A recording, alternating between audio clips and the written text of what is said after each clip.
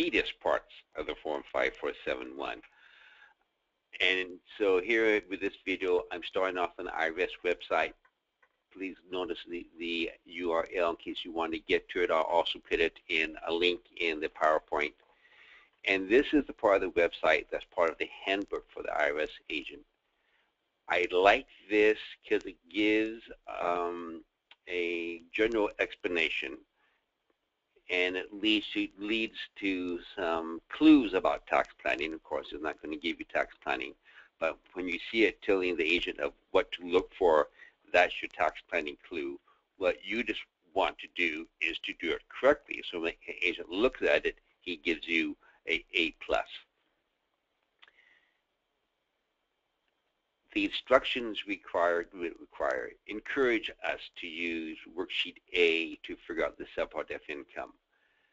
In some cases, it's not necessary. The client may just have investments in an ETF fund or purely investment income, and no operating expenses other than maybe the fee to do the tax return or some other fees of that type. That kind of income is foreign personal holding company income, the first item up here, and you can just go ahead and just have them pay tax on the full amount. In other cases, your client has more of an active business, and the Schedule A is a good place for you to look at the mathematics of reducing the taxable income by some of the allowable expenses. But I want to go over the jargon first, because these are the items that are Subpart F income for that form. It's foreign-based company income, and it also has insurance income. But I want to get us to understand the foreign-based company income. Foreign personal holding company income is a lot like domestic personal holding company income. They actually took that domestic law and put it into the international law in 1960. It's your interest, rents, dividends, your strictly investment income. Foreign-based company sales income. That is income that is related party sales income of inventory. Foreign-based company service income is related party income of providing a service. I have a operation in Ireland, and it's doing work for me here with my business here in California. I pay it the fee to do tax returns or accounting. That income is related party income, is is foreign-based company service income. It can also be income that I assign to it. So, for example, I get an engagement. It's a German company. They want some international tax planning. I pass that business opportunity on to my Irish company. That is also foreign-based company service income. For it not to be foreign-based company service income, the German client would have had to first contact the Irish company. Foreign-based company shipping income is really something we don't too often see as a small business, so I'll skip that.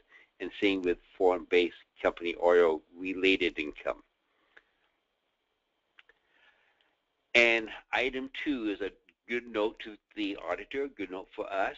It will the Subpart F income is reduced by allowable deductions, and that's what we want to work on with that Schedule A. I like this form. It does this IRS website is going to go over this what I told you with some more detail. But I want to get to one thing that is a trap for a lot of people, and that is the branch rule. So back to foreign-based company sales income. If I have operations in 2 countries, the branch rule can, or even one country, the branch rule can pretend like I sold products manufactured from one part of my company to another branch and make the Subpart F income apply.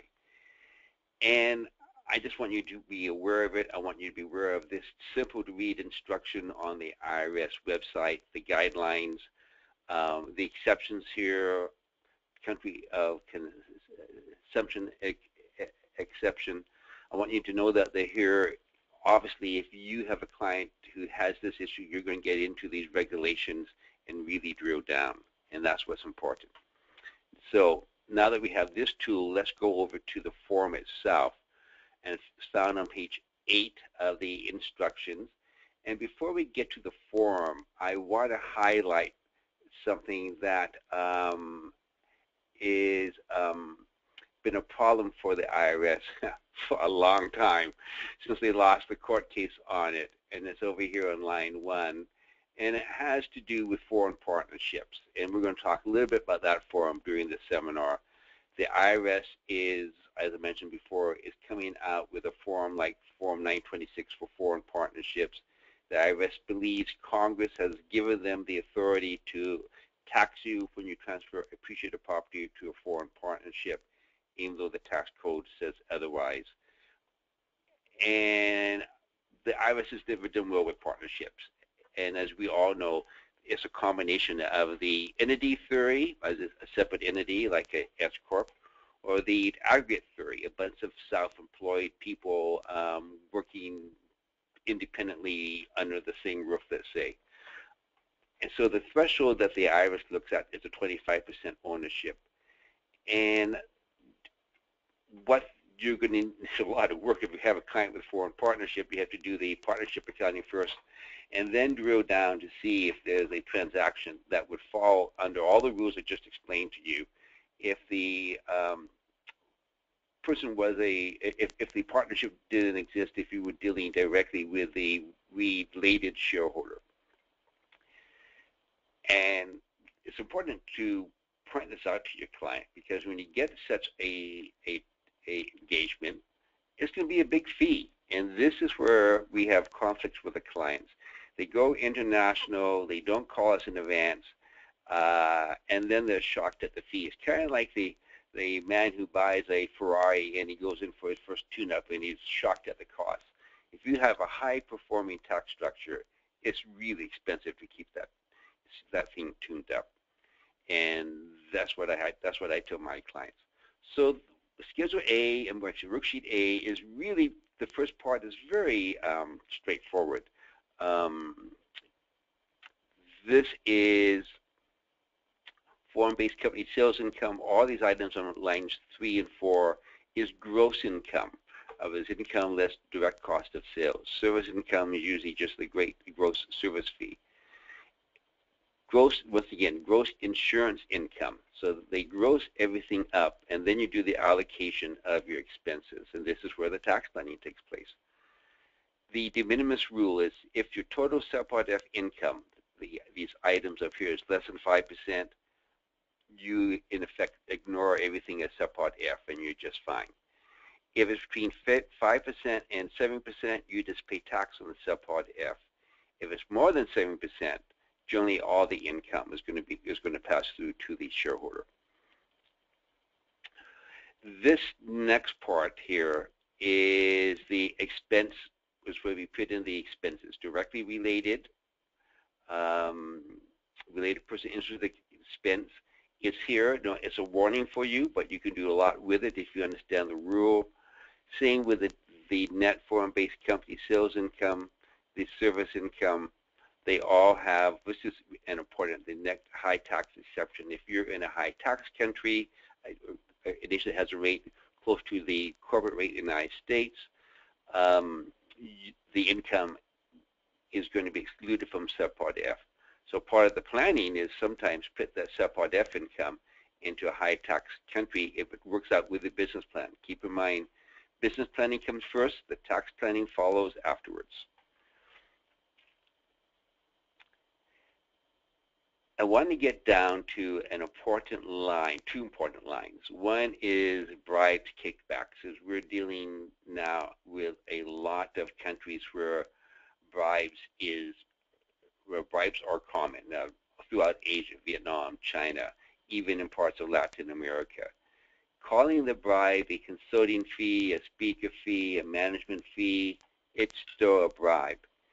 And the risk is that you have filed a false tax return by putting the bribe in as some other expense. And that will get you either in jail or so can get you to spend a lot of time with Ken Burris. Hopefully Ken is your first choice. Subpart F income before Section 952. We'll get to that in a second. And this is one of the big, in 959. And this is one of the big exceptions here. If the income is from a U.S. business, it's not Subpart F income. You subtract it out. And you are going to report it on your Form 1120-F, but you do not pay tax on it.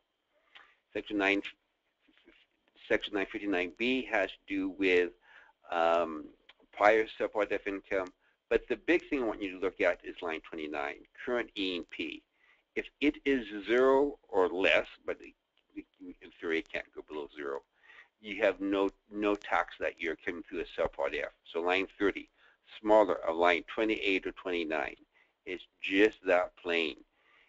So tax planning looks at each corporation and getting certain corporations to not have earnings and profits. Other corporations do, maybe in a higher tax jurisdiction, and it is part of the Google type of tax planning or Apple type of tax planning where it is really sophisticated, and the client who saves taxes that way is the one who understands.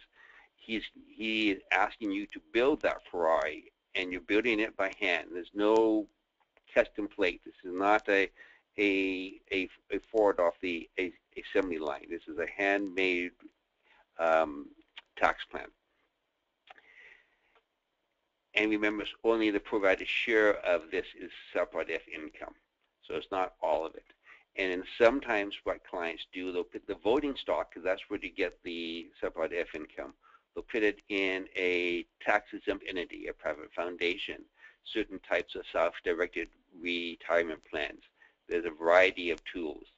Sometimes the client's just looking to save state income tax, who put it in a non-grantor trust in a state like Nevada. Maybe get some asset protection or some estate tax planning. So I'm going to finish up this video. I'm going to go back to the lecture. We're going to open it up for some questions and answers, because we're just about through with Form 5471, and I want to get on to the Form 1120-F, because it ties into this form after we have a short break from this topic.